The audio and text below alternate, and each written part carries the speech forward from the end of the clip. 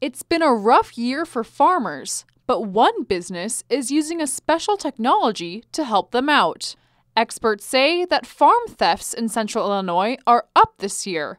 Todd Ratliff owns Total Home and Farm Video Solutions, and while he doesn't know the reason for the increase in thefts, he does have a solution. The benefit to having the cameras is having good, adequate information that we can give law enforcement so that they can help get our stuff back immediately and keep this from happening elsewhere.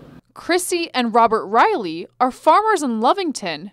They have 17 cameras placed throughout their property just to be safe. Things come up missing. It's easy for people to pull in and nobody sees them. They can pull in, they can pick up a tool of any kind and leave. This equipment can detect anything from livestock and people on the property from a simple look on your phone. And with the ease of managing this technology, people can feel secure without having to use a complicated system. It's wonderful because you go to sleep at night knowing that all his hard work and effort isn't just going to walk off anymore. Radcliffe recommends that if you encounter suspicious activity, do not leave your firearms in your vehicle.